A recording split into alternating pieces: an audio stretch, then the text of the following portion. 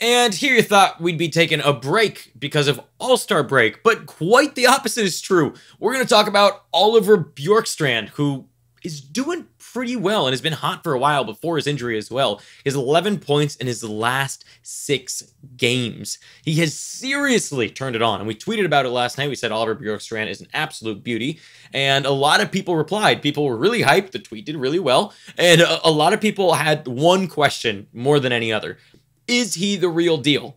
And so I think that's what we want to address today. Is Oliver Bjorkstrand, and perhaps more importantly, this Oliver Bjorkstrand, actually for real? And also, I think the important thing with guys like Bjorkstrand, which we talk about a lot on Hot Hands and other types of shows like these, or when we do like Unsustainable and whatnot, one of the big question marks are, what are the pivot points for someone to be doing well, or what are the pivot points for someone to stop doing well, right? When you look at someone like Vrana, for example, it's minutes and shots on goal, and Kubalik is goals alone. If he stops scoring goals, he's pretty much not worth it anymore. So every player has these own pivot points of where can they get better or where can they get worse. They all have these little places that you should be keeping an eye on, and Bjorkstrand has some very, very obvious ones. Now, before we get into the show, really quick, if you haven't already, be sure to subscribe to the channel for more fantasy hockey videos. We put out stuff all the time. And also, if you're not already, consider becoming a YouTube member and supporting us. You get episodes before anybody else. You get a special Discord channel to talk to us and a bunch of other perks. So be sure to check that out. Down below, there's a little button that says join, or you can find it in the description. So let's start off now with Oliver Bjorkstrand. What's going on? So he has been killing.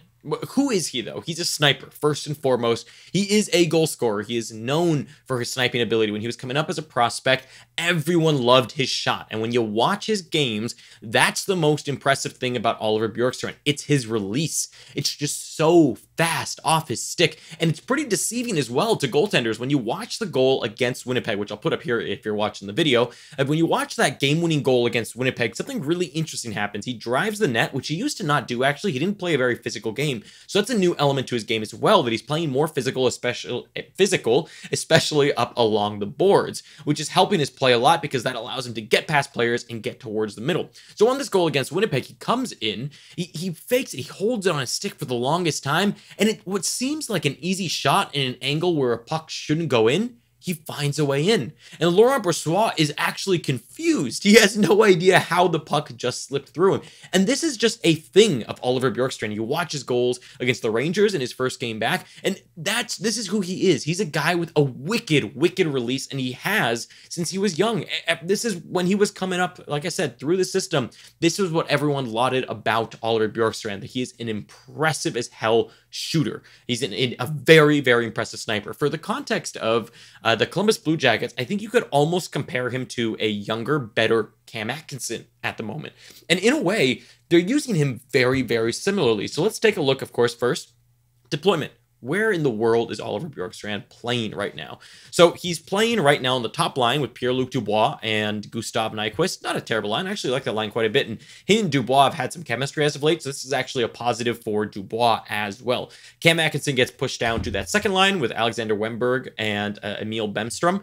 And then he's on the top power play. So this is bad news bears for Cam Atkinson, especially, who is now on that second power play, which it's just not very good, in my opinion. Nick Foligno, Alexander Wennberg, Emil Bemstrom, and Seth Jones. Not a terrible power play unit, but not a great one either. That top one, in my opinion, is far, far better with Boone Jenner, Pierre-Luc Dubois, Werenski, and Nyquist. And especially if you listen to the podcast, you know this, that we're fans of players when they get to play with the same line on the power play. So in this case, that Nyquist, Dubois, and Bjorkstrand chemistry gets to continue all the way to the power play. And they're doing that as well on the second power play unit. And this is also just a thing that Torts tends to do. He did this before with the Rangers as well, and he did it in Vancouver. I'm a big proponent of this. I love when teams keep their lines together on the power play. It just continues that chemistry. And if we take a look at the last game line, so this is the one against Winnipeg, you see that Bjorkstrand played with Dubois and Foligno, and that was 30.4% of the game that line was out. So a very clear top line that they have. And then that second line played 24% of the game. The third line played 21.6% of the game. And one of the big differences there actually that we see to what we saw in Daily Faceoff is that in that last game, something that they changed up was that Nick Foligno actually came up to the top line. So instead of it being Gustav Nyquist on the top line, for the last game, Nick Foligno was on the top line with Bjorkstrand Dubois. And on that second line, Nyquist moved down and was playing with Atkinson and Wenberg. Now, both of the lines did actually really well from a Corsi for percentage perspective. The second line was actually better, but they both were really solid. And when you look at the power play opportunities, they didn't have many power play opportunities, so they only had 2 Corsi 4 opportunities, so only 2 shot attempts on a power play. So Bjorkstrand, Dubois, and Jenner and Nyquist played the majority of that, but that's not all that important there.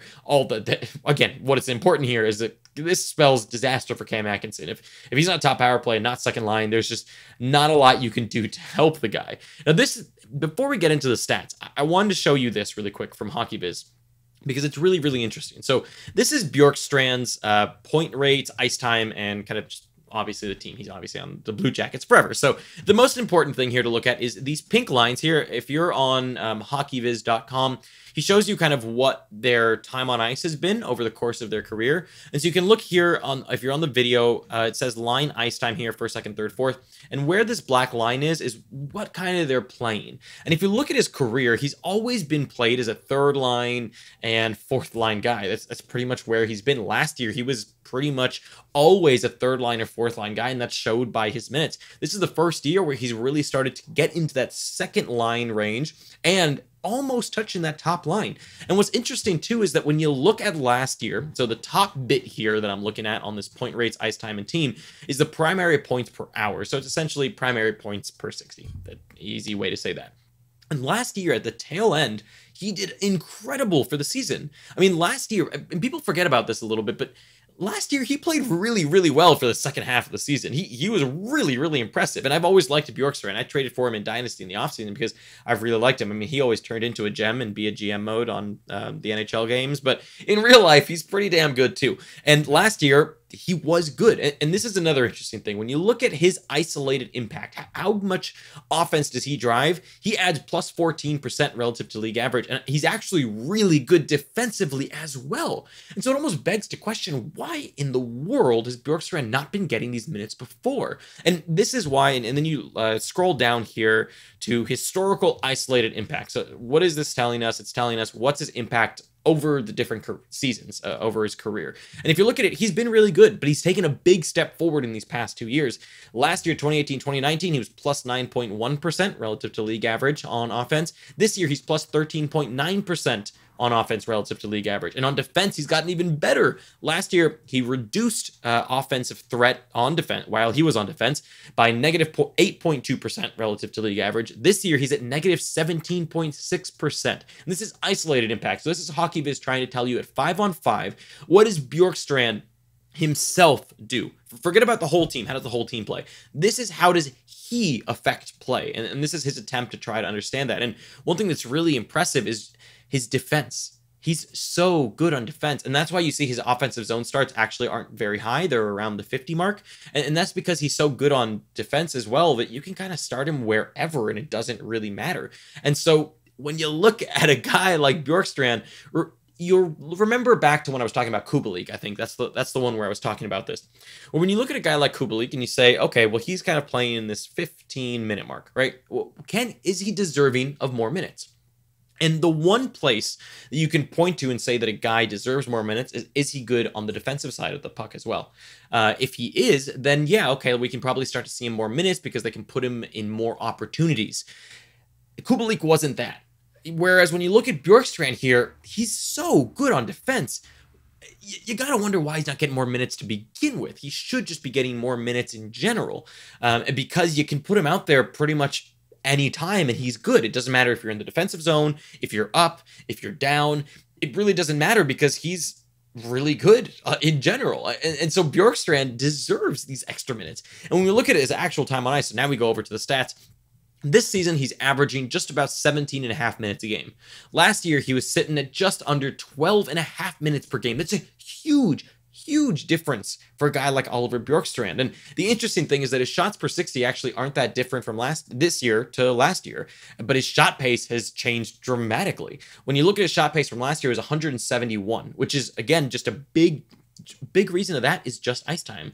If you're not on the ice for very long and you're also good defensively, so that means you're going to be put into not simply offensive opportunities, you're going to be put into all kinds of opportunities. You just can't shoot as much. This year he's on a 283 shot pace and shooting even more since he came back from injury. And so when you look at Bjorkstrand, he's a big time on ice guy. When he gets time on ice, he makes it count. And so that's one of these pivots that I was talking about with a guy, with any player like this, is the minutes are what matter. If at some point you see Bjorkstrand's minutes start to fall off, then in that case, well, he's not going to be as worth it. Simple as that. The most impressive thing, though, is that even with less than 12.5 minutes a game last year, he scored 23 goals. Yep, with a 14.3% shooting. That is real impressive, because that shooting percentage actually isn't that crazy for the type of player that Bjorkstrand is. And he scored 23 goals playing, like I said, 12.5 minutes a game, less than 12.5 minutes per game. On top of that, both this season and last season, his IPP right in line. His IPP this year is actually identical to last year. Amazing to see from him. And he's doing it with almost exactly the same on-ice shooting percentage. Everything for Bjorkstrand to me looks intact and looks good. There's his team power play percentage is up. Everything to me just looks so damn good. And look at this. Look how impressive this is too. His on-ice save percentage almost exactly the same from last year. He's playing like HockeyViz is saying, right? Kind of proves that point out a little bit that, yeah, he's good on defense. He makes the team better. Everything to me about Bjorkstrand just paints such a pretty picture. We can take a look at Frozen Pool here. What do they say about the advanced stats as well? And the Corsi 4 percentage is still high compared to, he's been getting better every single year, his Corsi 4 percentage, except for 2016, 2017, when he really didn't play many minutes. So I wouldn't really say much there. But his Corsi 4 percentage there was kind of his all-time high. He went down a little bit 2017, 2018, down a little bit 2018, or up a little bit 2018, 2019, then went up again this year. So he's taking strides every year and getting better. And part of that is the system as well. But he himself has been doing really well. His IPP is solid. Like I said, his power play percentage has gone up. His points per 60 are pretty much in line, which is actually a good thing. If the points per 60 were up by a crazy amount, I'd actually be a little bit worried that it's going to come down. But the points per 60 being really similar to last year is a really good thing. And the crazy thing here, too, is that if we look at his 5-on-5 shooting percentage, his 5-on-5 shooting percentage, 8.6%, is pretty much the same as last year. He is the last year's player who was, mind you, remember, this is why when people ask us, oh my God, is he real? Why are you guys touting him as this good player? He was good last year. The reason he couldn't reach incredible numbers and be fantasy relevant was simply ice time. He didn't get the minutes to continue doing what he was doing. And now he's getting the minutes and continuing to be as good as he was last year and allowing him to become this super fantasy relevant player.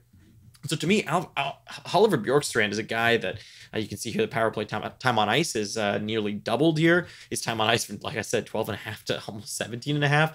His shooting percentage has actually come down. The guy is just a monster, okay?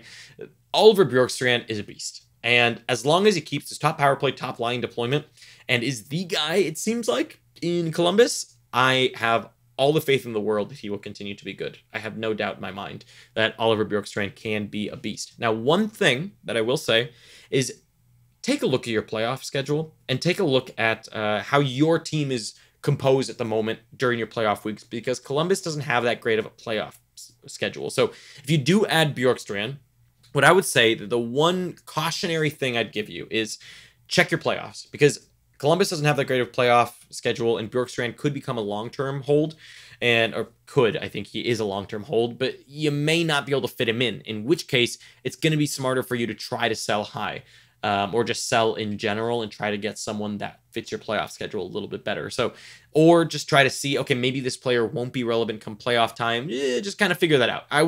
That's the one area of caution I would say with Bjorkstrand is you want to take a look at how he's going to fit into your playoff schedule. But other than that, to me, Oliver Bjorkstrand's the real deal and worth dropping guys like Atkinson for, maybe even a Kaloran, maybe Duclair, those kinds of guys, because I think Bjorkstrand is coming in red hot, and I don't really see him stopping anytime soon. So thank you for watching or for listening, and we will catch you on the next Hot Hands. Oh, we're going to be doing a special trade deadline and playoff prep episode that's going to be coming out this weekend, so keep an eye out for that. And like I said, thanks for watching. Catch you next time.